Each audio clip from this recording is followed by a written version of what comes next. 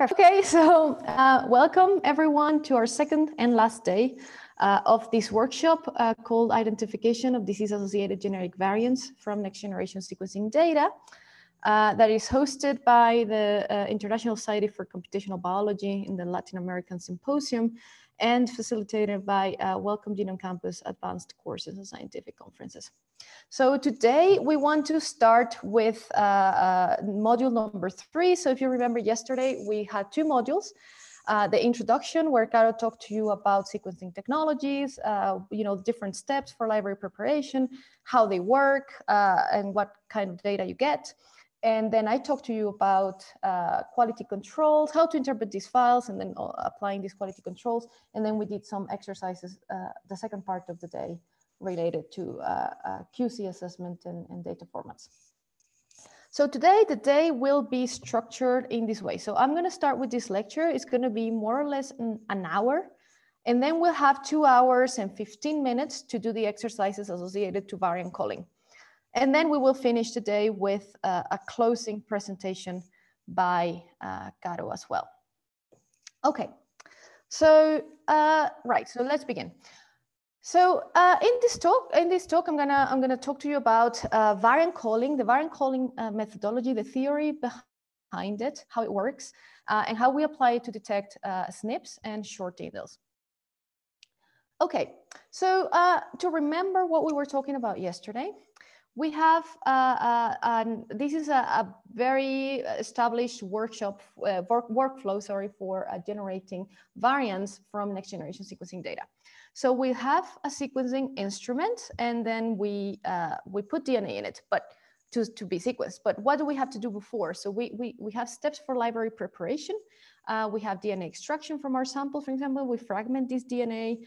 We ligate adapters to it. We amplify it in the tile, if you remember. And then this is the thing that can be interpreted by the sequencing instrument by fluorescence and optical detection, if you remember the classes yesterday. And it will give us, at the end, a FASTQ file. Now, this FASTQ file then, if you remember, includes bases, the actual bases, and the qualities associated to each of these bases in a read. And these, if you remember, were in the ASCII -33 code, Fred scaled. Right. So once we have this FASTQ file, we perform sequence alignment. And this is the process of identifying where in the reference genome these reads came from. And this is this step of read mapping. And at the end, we will have, if you remember, a BAM file or a SAM file or a CRAM file, which are all equivalent, just different compression methods. And after we have a BAM file, then we do the process that we're going to talk about today. That is variant calling. And this is a process to identify variants against the reference genome in our samples to detect then later, for example, variant disease-associated variants. So we do the variant calling, and after that, there comes a post-processing workflow in which we can perform annotations. So for example, I try to predict what consequences these mutations or these variants have. For example, if it alters a protein or it stops, has a stop gain in a protein structure, we can perform filtering to just keep the variants we're interested in. It can be by quality, it can be by a certain characteristic that we're interested in. And then now that we have a high quality set, then we perform a downstream analysis to try to identify what we're interested in. So this is more or less the workflow that you would follow to go from reads, raw reads to your disease-associated variants. Now, there are different kinds of genetic variants that you can find when you do these experiments. So the simplest of them are SNPs or SNVs. So these are single nucleotide variants, and we call it a SNP, so a single nucleotide polymorphism, if it has been seen in other populations. So it is a polymorphism. It is somewhat frequent in other populations, and we call it a single nucleotide variant or variation if we don't know that and we have only seen it in our sample, right? So that's just the difference between the terminology there, but it's the same thing basically at the DNA level. It is a change of one nucleotide. For example, if your reference is T, then you have, in your read you have a C, then that is a single nucleotide variant. Now you can also extend this and have multi-nucleotide polymorphisms. And these are strings of variants that are all together. So for example, you can have here a C2T followed by another C2T. So this is a doublet and it is called, you know, a TT variant. And that can be, you know, extended to many other nucleotides that you can have. And these may be caused, all of them, by the same process. So for example, these C to T, you know, in a row can be caused by ultraviolet radiation, for example. So you can detect these as well. And they are different from the single nucleotide polymorphisms. Now, indels are short insertions and deletions. So you will have, for example, if you have your reference at the top and your read from your sample at the bottom, you can have a deletion of a T here. As you see here, you have a T here and you don't have it in your read, or you can have an insertion, for example, here of a G that was not in your reference. And then finally, you can have larger structural variants, as they are called, as they're larger sections of the genome that are altered in your sample. So if you have something like, you know, these 3 sections of the genome all together in your reference genome, ABC, you can have a large deletion, for example. If you lost this large segment B, you can have a large insertion of a different segment, for example, here B. You could have an inversion as well of, you know, the orientation of segment B as compared to the reference, and other more complicated changes, for example, where you have this CB instead of BC, or a copy of one of the sections after another fraction. So all of these variants you can find in your data, but you need to be careful as to what you want to detect when you run your algorithms, because you will need different programs to detect these different kinds of variants. So usually the same program can detect single nucleotide polymorphisms, multi-nucleotide polymorphisms, and short insertions and deletions, because they really depend on the alignment of the read to the reference genome. But you will need a different kind of algorithm when you want to detect structural variation, because they're much larger than the size of the reads. And that means that it will depend on, if you remember yesterday, we're seeing the insert size that was inferred from your data. So if you have reads that are, the mates are mapping much farther away or much closer than you expect, then that is a hint for structural variation. So those programs work different and take into account different kinds of data for this. Okay, so going into now the process of variant calling, we have some terminology that is usually what we refer to as things. So let's do them here. So the goal of variant calling is to determine the genotype at each position in the genome. So what is genotype? In the broad sense, it is just the genetic makeup of an organism, right? But in the narrow sense, which is what we're interested in here, is the combination of alleles at one position. So you have one position that you're looking at and you want to know what the alleles are at that position. If you have a diploid organism, so that means 2 chromosomal copies, then you can have the reference allele, which means it's the same one as the genome of reference, or an alternative allele, right? Just a different allele. And if that's the case, then, and you have 2 chromosomal copies, and you can only have 3 possible genotypes, right? So you can have 2 copies of the reference genotype. So that's called a homozygous reference genotype. And we will call that RR, so reference. You can have 1 and 1, so a copy of the reference allele and a copy of the alternative alleles, and we will call that a heterozygous. Or you can have 2 copies of the homozygous alternate. And here it is represented in this alignment below. So if your reference genome is in blue, as you say here, then you can have your 2 chromosomal copies here below. And if you see, for example, this position here, it is the same as the reference genome. Both of my alleles are the same. So I say, okay, this is a CC. That means it's a reference. In the VCF, if you remember, we had numbers to refer to the alleles. So 0 was a reference allele, 1 was the first alternative allele, 2 was the second alternative allele, etc. If you remember, we saw this yesterday. If not, go back and check it again. But then in the BCF notation, then that would be 0, 0, 0/0. And how many alternative alleles do I have? 0. So that's the dosage, right? If we look at this position here, so the reference genome is a C, but I have AZ, right? So I have an alternate and a reference. In the BCFs, this would be 1/0 or 0/1, and I have 1 alternate allele. Whereas in this position, I have 2 Cs, and the reference is an A. So that means I have alternate. The BCF will be 1/1, and I have 2 alternative alleles, right? So this is how we represent these in the notation for these files when we work with them in BCFs. Okay, so another thing that we need to take into account is what our experiment is trying to detect.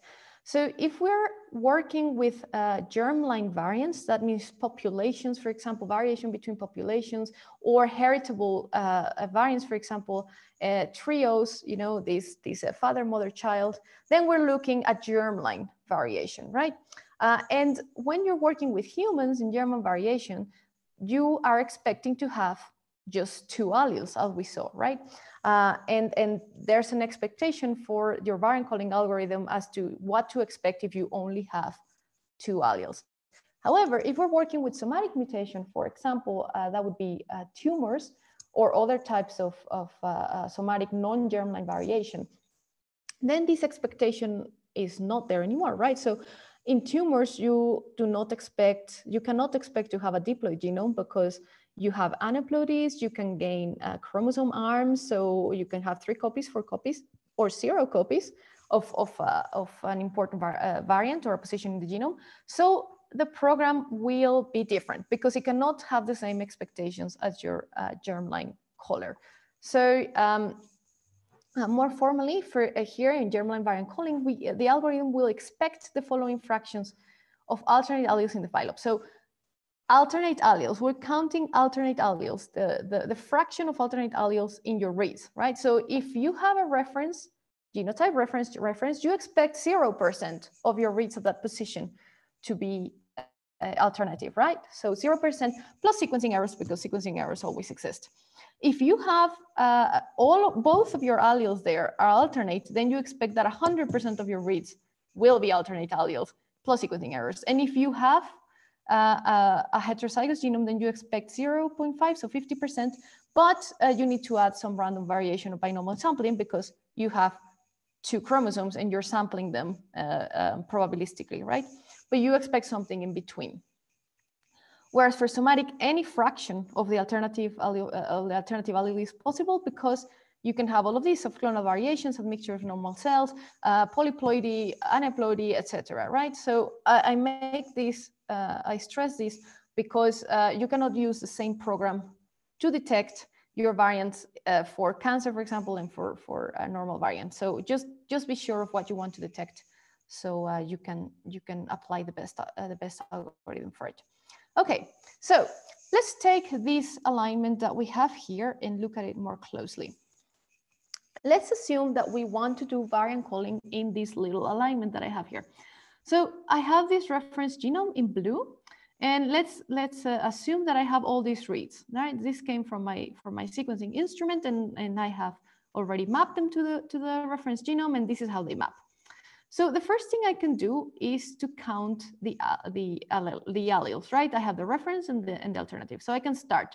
Okay, so the reference here is an A. What do I have here? 3 A's. Okay, so I have 3 reference, 0 alternates, right? And I can do that with, you know, the rest of them. Just count them. Then to decide if I have a variant there, I could think that I can apply something like a hard threshold, like this one that is in this table. So I can say, okay, if I have less than 20% of my reads have an alternate allele, I will just assume those are errors, and I'm going to call these a homozygous reference.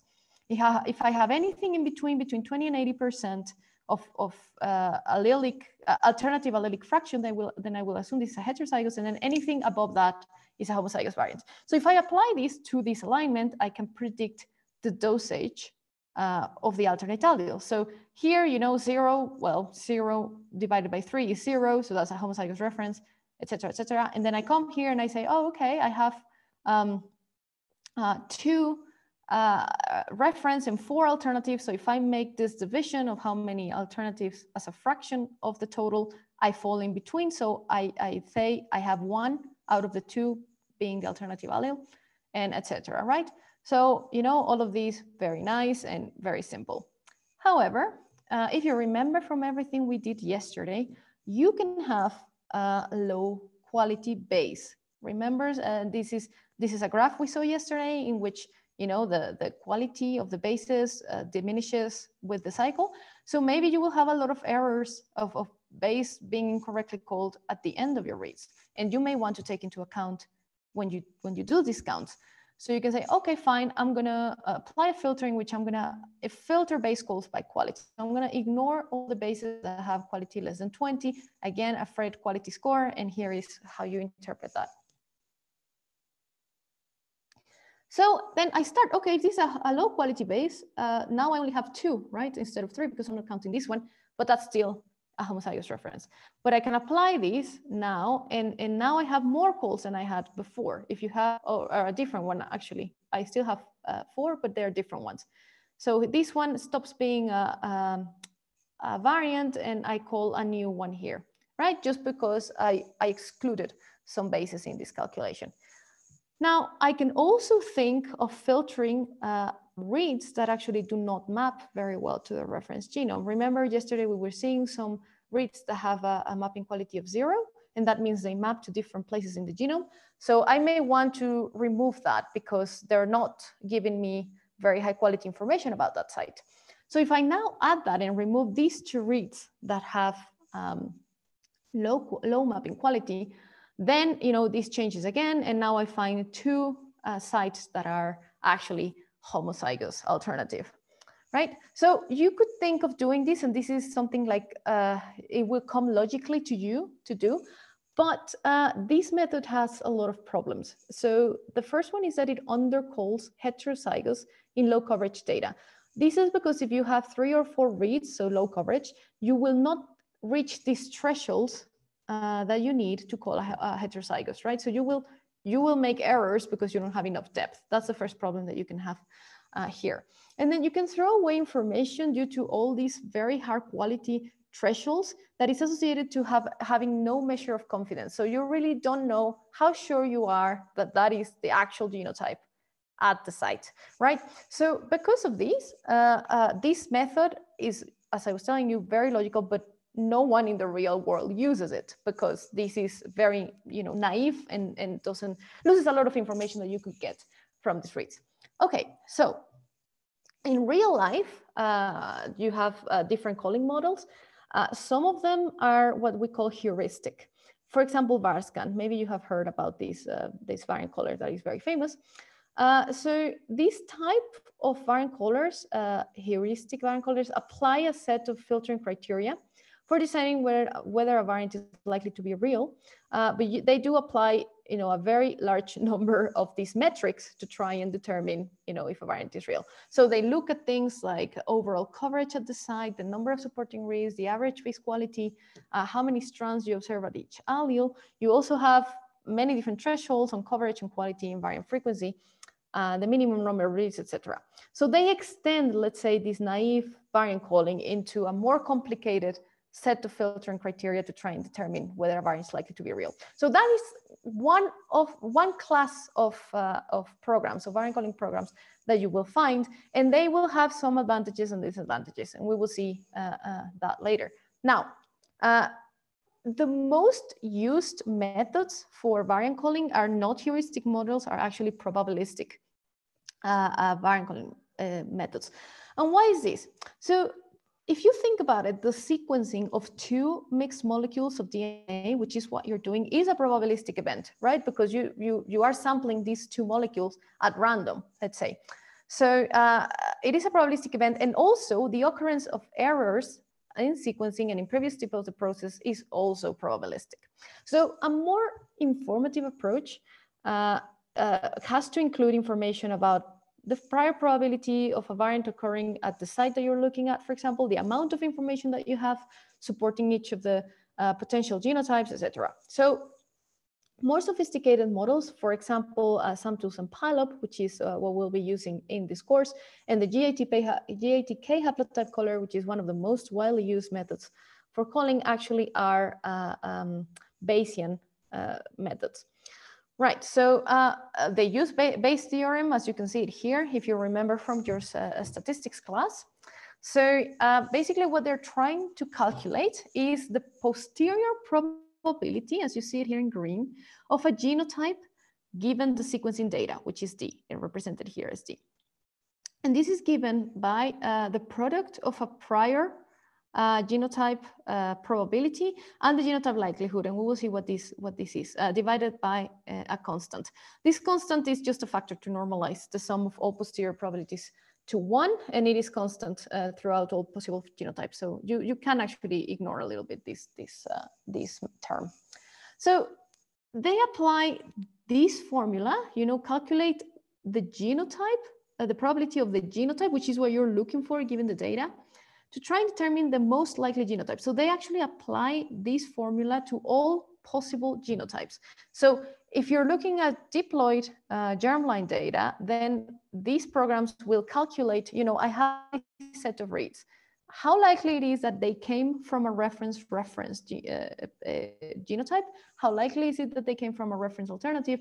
And how likely it is that they came from an alternative? And then we'll take the highest probability, and it will say, this is, what I think is the genotype at that position.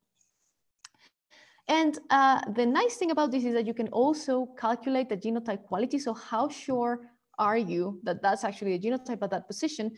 Because you can also calculate this quality score based on this probability that you have here. So if the probability is very high, you're almost sure that this is a genotype at that position given the data, then this formula will actually go, very high, right? So the higher the quality, the higher the probability. And in this way, you can now assign a quality or how sure you are that that's actually the genotype of that position. And this is very useful also for filtering afterwards. Now, let's look at this formula a bit more closely. So in blue, you have the genotype likelihood, as you see here. So the genotype likelihood can be interpreted as the probability of obtaining the sequencing reads that you're seeing in your alignment, given a particular genotype. And it is calculated from the quality scores that are associated with each read at that site that you're considering, and then multiplying this across all existing reads. So, it is just a formula, and it's basically based on the quality and the qualities and the alignment you have at that site from the reads. Now, it does calculate that for all the possible genotypes. And again, this is important to consider. This is why it's important to consider which program you are applying, because some programs will just assume that there's 3 possible genotypes, like these 3, and that will not be very good for cancer data. So you have to take into account this before you just run any variant caller, because you need to check the assumptions of that caller on your data. It will try to calculate which of the 3 genotypes, in the case of germline calling, is the data most consistent with. And it will take into account base calling errors, mapping errors, statistical fluctuations and random sampling, as we were saying. This is a probabilistic sampling of 2 molecules, and also on local linear realignment. And we will see this in a later slide, that it is important to take into account for this. Now, you also need, as you see this yellow term here, you need to take into account as well the prior probability. And this is how likely is it to encounter a variant base in the genome? This is important because at some sites, for example, may be polymorphic, as we know they are. So if you find a variant there, you have a higher prior, so a higher probability that it is true just because you have seen it before, than a site that has not been found ever to be mutated in populations, right? So you can adjust that prior probability depending by site, for example, by taking into account things like the Hardy-Weinberg equilibrium, which will assume the probabilities of different genotypes depending on the allelic frequency of that alternative allele.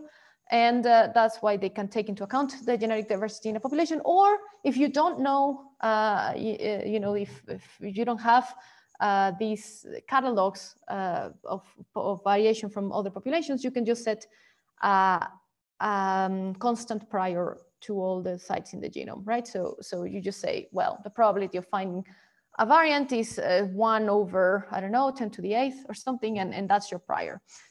So the thing is, you can actually adjust this to suit what you're trying to do. And as you can see, then this is a very powerful method that will give you the probabilities or the likelihoods of all your possible genotypes, and also will give you the most likely and also a quality score associated to it. So this is really what most variant callers that are used nowadays, like the GATK, like VCF tools or SAM tools and PALOP use. So this is probably what you will encounter in real life when you do it. Okay, so just looking more or less at how we will be calling in the exercises and how you would do it with this VCF tools algorithm. So what you need for doing a variant calling exercise is an alignment file, so your BAM file and your reference sequence. And as we have seen before, it will output a VCF call, a VCF file, or a BCF, so it's the binary version of it. And you run it like this for the VCF tools example, in which you, as you can see here, give it the FASTA or the reference here, your BAM file here, and then this instruction will calculate the genotype likelihoods that we saw in the previous slide. And this one, the call, will actually make the decision given those likelihoods as to what is your most likely genotype, right? So that's why you separate it into commands. Now, in this command, you can adjust many different parameters to suit what you're looking for. So for example, you can increase or decrease the required numbers of supporting groups for indel calling, right? So you can be very strict or you can be very lax, depending, for example, if you're going to validate everything, all your calls after you do it. So in that case, maybe you can be permissive, or if you don't have that possibility, you may want to be more strict, right? So that's what these options allow you to do. You can also control which bases to take into account. So here we will, if we say minus Q30, we will ignore all the bases that are with a lower base quality than 30, as we were seeing in the naive exercise. We can also apply this back realignment step. We will see in a slide what this is, but basically it is to diminish the number of false positives calls around indels, because aligning indels is very hard, and because they're usually aligned in wrong, a lot of variants that are detected around them are actually false positives, and we will see an example of that. But you can modulate if you want to take that into account or not, and you can also choose what output you want to have from your program. You can also increase or decrease the prior probability. So what we were talking in the previous slide, if you want to be permissive and say, there's a high probability that there will be mutations at all sites in the genome, that you can increase that, or you can be also very strict and decrease it, and not many calls will be made. So all of these steps you can play with, and you can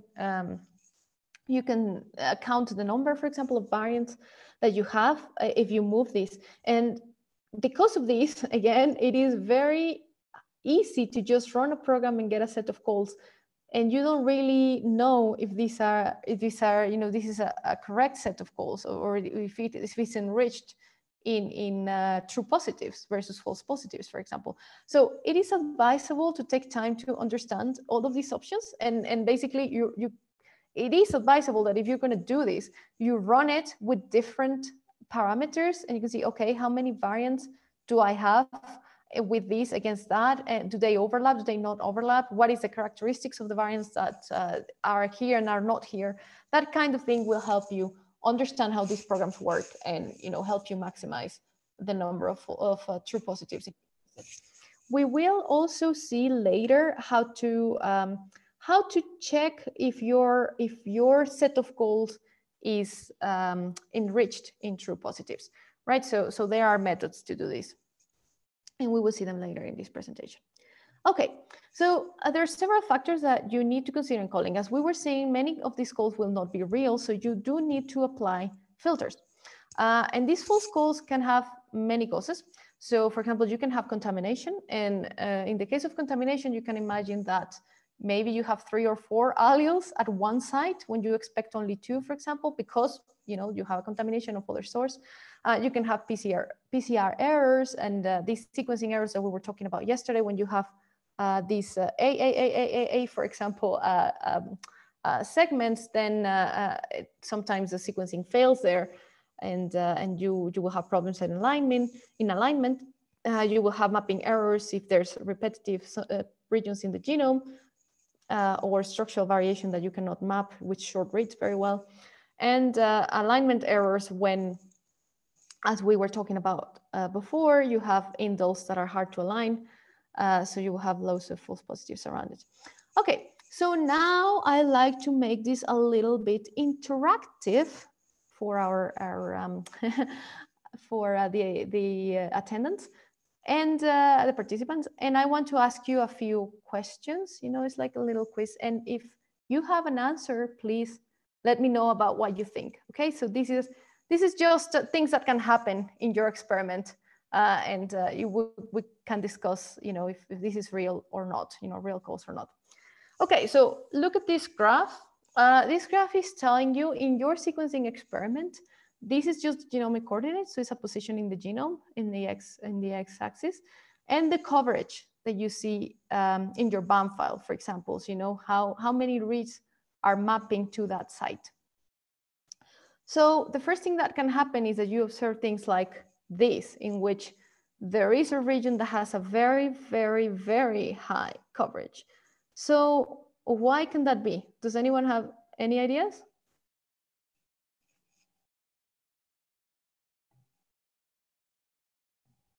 Wake up. A duplication. So I can, yes, so you can have a duplication where? In your genome or or the reference, or where are you thinking that it could be a duplication? In my genome. In your genome, in your sample, right? So it can be something like that, indeed. So in this case, you can have a duplication in your sample, which would be kind of the same thing here, saying the reference genome is not complete. That means, for example, you have 2 copies and the reference genome only has 1, right? So it could be because, the reference genome is wrong and is not representative of all the humans in the planet. So you may have many more copies of a site than the reference genome. And if that's the case, then you will see peaks like that. So for variant calling, to avoid regions like this where you cannot call against the reference because the reference does not have those sites, you can filter the calls that have a very high depth to try and remove these kinds of artifacts when you are not aligning correctly to the reference. Well, because the reference doesn't have it. Okay, so yes, that was very good. That was a correct answer. Now I have another one here. So look at this alignment. This is IGV. We will be using IGV today. So if you're not familiar with these kinds of graphs, do not worry. We will see them today. But basically what you have here is a reference genome at the bottom, and you have your reads aligned, one of the BAM files is at the top and another BAM file is at the bottom.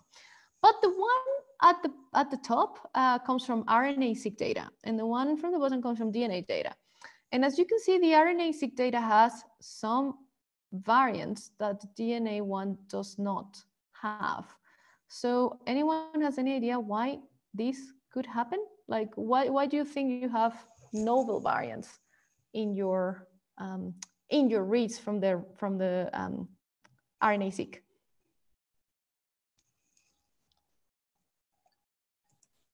Could be base deamination. It could be real. You are right. So that is a possibility, but this is too many of them, right? So base deamination and you know, post transcriptional modification is not that common. So it happens, but this is more related to an artifact, to an error. But it can happen, what you're saying, for sure. It's just that when you see it, you know, so many of them in the same space, you have to suspect something is happening, right? So you can see some of them definitely, but in these cases, there's something erroneous going on. And I was just wondering. There is a comment in the chat as well, Daniela. Oh, sorry, I can't see them. What is it? Can someone read it? Sorry, I have the presentation. mRNA editing.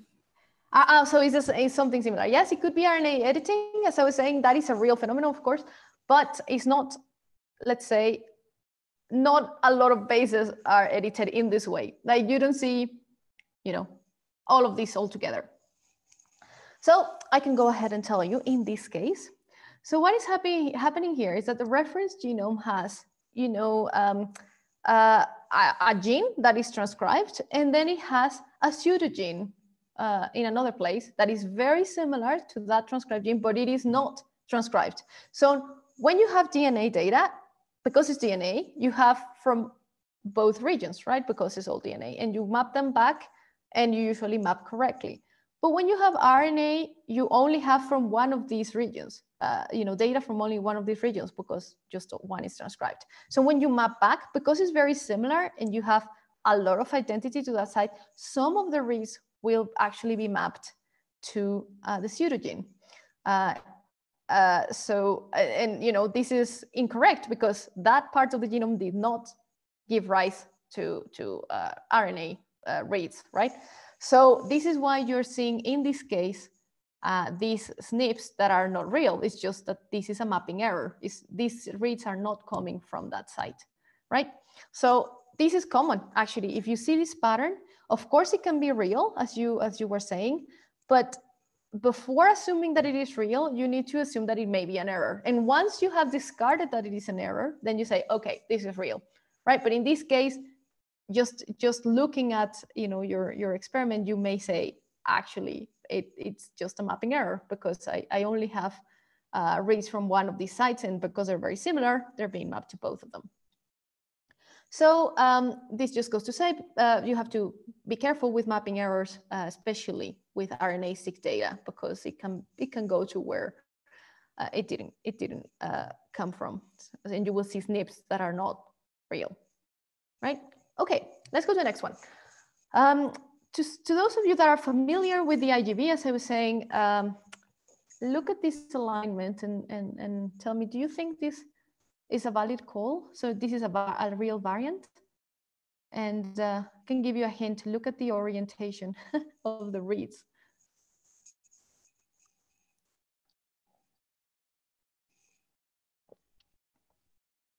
Is there anything weird that you noticed there going on? They posted in the chat that no. it is not a valid it's call. Not aligned. Right? It's not a valid call. But why is that? It's not aligned properly. It is aligned properly, actually. This is not the problem this time.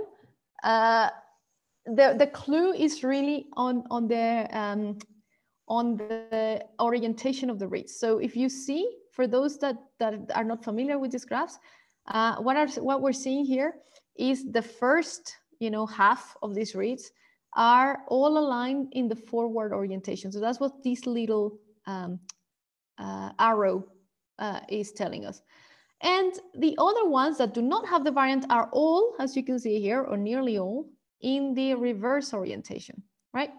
So you can imagine that if you have a real call, it will show up in both orientations, because it doesn't matter if you sequence in this way or in this way. If the variant is real, it will show up in your data. So the answer to this is, well, no, it is not a real call. And the call is supported by forward reads only, as we were seeing here. So if you see this, you can assume that it is a bias that came from the sequencing step or some step before it, but it is not real, and you can filter that in your data set. This is why it's important to also make these filters after your calls. using things like a Fisher test, right? So you can say how many alternative and how many reference and how many forward and how many reverse. And if that is, you know, not significant, this Fisher test, then you can say the call passes this test. Otherwise, if you see that all of your reads that are with the variant are all forward reads, then you can be wary that there's something wrong going on there, because again, a real variant will show up in both directions. And this is very common, this strand bias. So also you have to take that into account when you do your calls. Okay, so in order to try and detect these problems, in IGV, again, we will use IGV today. You can change how you visualize these reads, or these maps, this mapping to the reference. So first you can say, okay, I see a site where I see some variant reads. In this case, there are these red spots here. So you can say first, okay, I'm gonna sort them. So that means please IGV put first the reads that have the variant.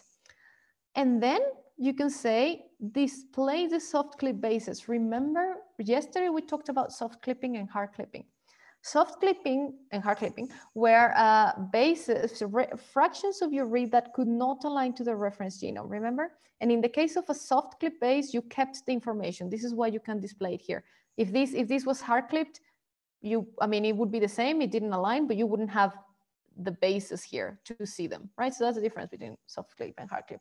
But when you tell, IGV does not by default show you those bases. But when you tell it, display, you say, actually, all of the reads that have that variant have this large amount of bases that do not map to the reference. And also they are the same bases, as you can see here. So, you know, blue is C and A is green and whatever. So actually you can be suspicious that these reads are coming from another part of the genome, because they're really the same, as you can see, it's the same reads here, and they all have this variant, but they're not aligning very properly here. Whereas all the reads here below that do not show this variant also don't have the soft clip reads, right? So when you visualize in this way, you can also discover when there's a false call, right? So when you have too many soft clip bases in a region, that suggests a mapping error, as we were saying. So you have to be careful of that as well. Right, here's another one, variant distance bias. So again, this is RNA and DNA data. At the bottom, we have the reference, then we sequence the genome and we sequence 2 replicates of RNA-seq. And we see, again, these variants in the RNA-seq data. So what do you think is happening here? Also, look at the bottom. Here we have exons, right? So the exons are these squares here that are full, and the introns are just this line here. That's how IGV displays them. So what do you think is happening there?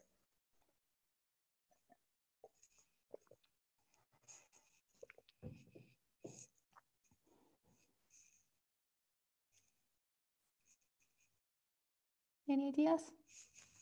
Anyone that has worked with RNA-seq?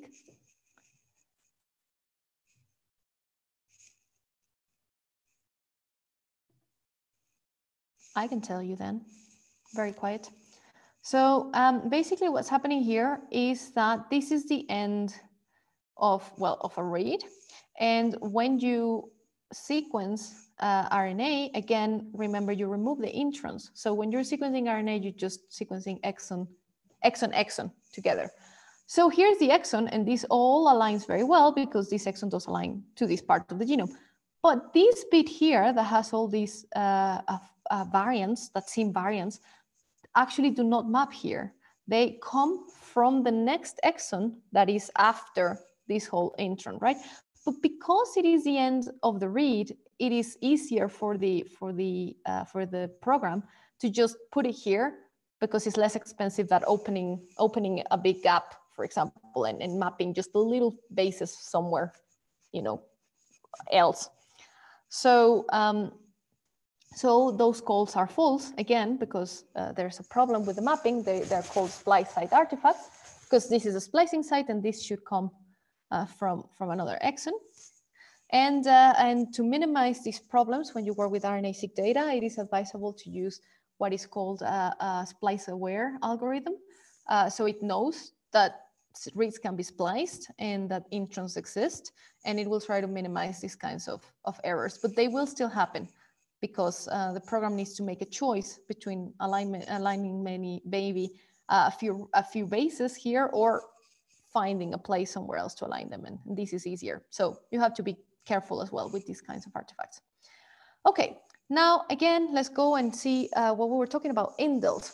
So these alignments can lead to false SNPs, as we were seeing. Again, I mentioned this at the beginning of the talk, and this base alignment quality, this back option that you can add to your variant calling to lower the quality of misaligned bases. So what's happening here?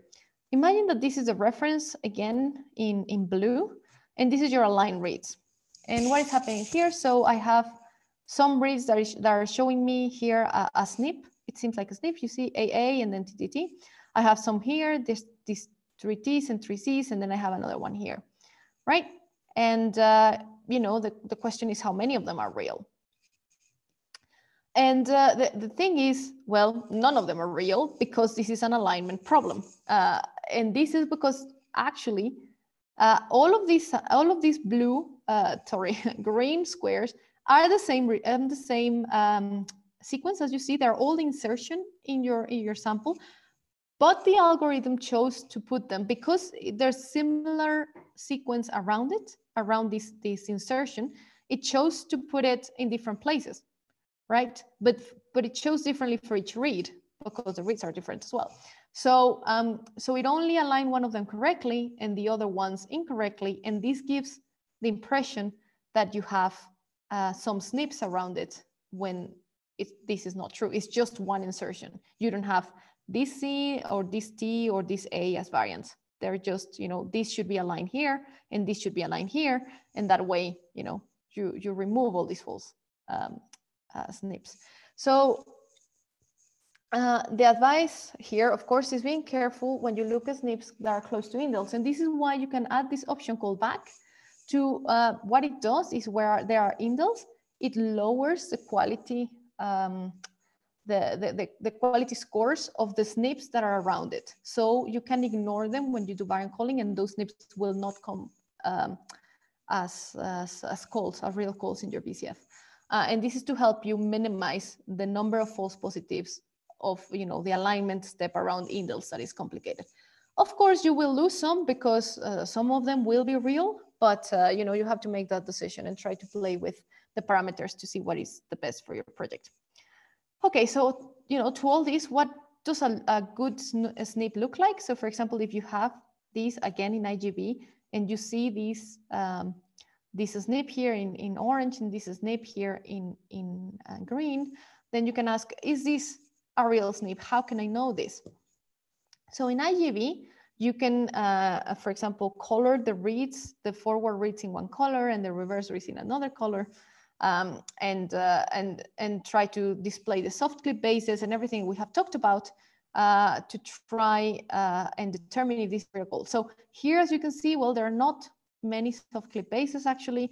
They're in both blue reads and red reads. So here you can be sure there's not a lot of SNPs around it that indicate, you know, a bad alignment as well. So in this case, you can say, okay, so these seem to be two clean calls. This variant seems to be real, right? And heterozygous in both cases because some are reference and some are the alternative value. Okay, so in this case, for example, you can also have something that looks like this, in which reads that have a mapping quality of 0. Remember, 0 meant it can map to many different places in the genome. IGB colors them in white. So all of these reads in white have mapping quality of 0. But if you see this call here, you can ask, is it real? Because it is in many reads that have this mapping quality of 0. So what you have to do is, well, again, look at your all the evidence that you have And you can see, well, if I sort them by mapping quality, so again, you can sort reads in whatever way you want. You can say, first show me the ones that have high quality and then show me the ones that have 0 quality. You can still see that this variant is supported by many high quality reads, as you can see here at the top. So in this way, you can say, okay, because I have reads that are high mapping quality and also show this variant, then I can be confident that it is real as well. Okay, now, we were talking at the beginning about having a set of calls that is enriched in true positives. So how can we estimate, once you have the set of calls from your experiment, how can you estimate what the quality of the call snips that you have in your set is? For this, we can use this metric that is the transitions versus transversions ratio that is called, known as TS over TV or TI over TV. You will find it a different, called differently by different methods, but it is the same. And it is based on the principle that in real life, in real biology, transitions are 2 or 3 times more likely to happen than transversions. And they have, because they have similar chemical structures, as you can see here. So when you calculate this and you have this ratio and you have a number that is actually 2 to 3, then you're seeing that in your data, you're finding 2 to 3 times more transitions than transversions, which is something that you expect in reality. So, whereas if you have a lot of false positive calls, this ratio will be skewed and will usually be much lower because, you know, all of these red calls that are transversions, you know, you just will have a lot of them. So, if you have a random simulation and you do this, then, and you can see that this is going to be a very low number because you're dividing the blue divided by all the red. So that is, you know, less than 1.5 or something like that. Whereas in normal DNA, and if you have correct calls, you will see many more blue calls than red calls. And when you do this division, again, you will find 2 to 3 times more blue transitions and transversions. And this is even more exacerbated in ancient DNA when you have even a more exacerbated ratio of this. So when you have your set of calls, all of them, some programs will calculate this on their own. Sometimes you have to do it yourself, but please check this. And in this case, you will have, if you do this, you will have an idea if your set of calls as a whole is likely most of them to be true, or you're full of false positives. So this is an easy way to try and see the accuracy of your set of calls. Okay, I'm about to finish now, but I want to tell you about indel calling challenges. So calling indels is very difficult, and you have an even higher problem with microsatellites, which is these regions in the genome that are things like AC, AC, AC, AC, because, you know, it's just AC, AC, so it can map to many different places. The problem is that there's low reproducibility across callers or across different programs. For example, a paper from 2014 just cited a very low 37% agreement between 3 callers, and this actually has not improved that much. The algorithms still have a lot of problems to detect indels, because the reads, of course, with these indels are very difficult to map and align. And the program that you're using has to make a choice between adding multiple mismatches, as we're seeing around indels, or opening a gap. And sometimes it is cheaper for the program to just add a bunch of variant calls that are not real, right? So this is an example of what can happen from these reads. If we see them in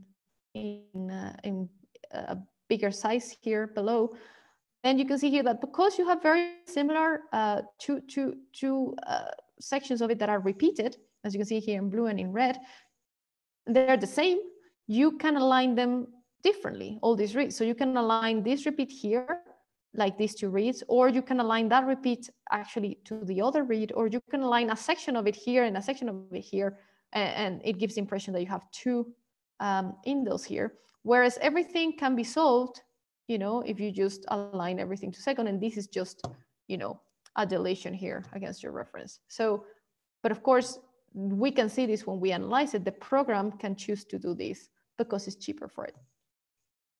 So yes, these are the challenges of indel calling, and we still have a long way to go. But this is why as well, the future of variant calling is considering other options that are not reliant on aligning to a reference genome. So right now we rely on aligning to your reference genome, you know, your bound files, how does it align? That's the standard right now. But these programs, of course, look at site by site, and they lose information about the local haplotype, for example, and sites farther away that can be linked to your variant that form a whole haplotype, and that is giving a lot of problems and false positive calls. So there are new methods now that are being developed that, for example, rely on assembling de novo your sample that you are calling. So you assemble it again and you can find what the haplotypes are because you're not relying on a reference genome, you're assembling de novo. Or these new methods of variation graphs in which you are actually aligning to a graph instead of just a sequence. So you can determine things like a heterozygous or a homozygous a call, but you can include the linked sites and the local haplotype in it because you're not looking at side by side, but you're looking at groups of sites and how they align as a whole to the reference. So these methods are being developed right now, and I would expect that in the next few years we will move from this reference-based calling to this graph-based calling or the de novo assembly to increase the accuracy of variant calling. And hopefully these indel calling problems will go away because you will now either assemble it de novo or just say, actually, this is a new haplotype and it actually doesn't align to this reference. And this way you would remove these problems, right? Okay. So now this is my last slide for this talk. So as we're seeing, sorry, this is actually the same, but again, so the current approaches rely heavily on the supply alignment. We see only one read at a time right now, but we do not consider the full haplotype. So this is what's going to happen later, I hope. So fine, we have finished almost to the hour, and now it's time for exercises. So you will have now 2 hours, a bit more actually, 2 hours and 15 minutes to work on the variant calling exercises. And in these exercises, we will see, you know, like yesterday, everything I talked to you about today. Hopefully you will be able to try it in your Jupyter notebook. And you have to start here. So you open your connection to your Jupyter notebook like yesterday, go to variant calling, to the practical notebooks and to the index. And first, also, I'd like to say that we forgot to include one instruction. So at the beginning of it, before you start, please run this command because it will make the results folder where you're actually going to be putting your new files that you're creating in these exercises. And because we will use the IGB in one part of these exercises, you will need to open your session when you do the SSH thing. If you're in Ubuntu or Mac, please add SSH-Y because this is going to open your graphic display, your X11 forwarding. If you don't put this, you won't be able to see the IGB. For the users, the Windows users, you just have to click when you open PuTTY, you have to go to the X11 forwarding option in the PuTTY window and just enable it, right? That is the same thing for it's going to do the same thing for the Windows users. All of this is in the instructions that we uploaded for you in the Google Classroom. So please have a go, and we'll be here if you have any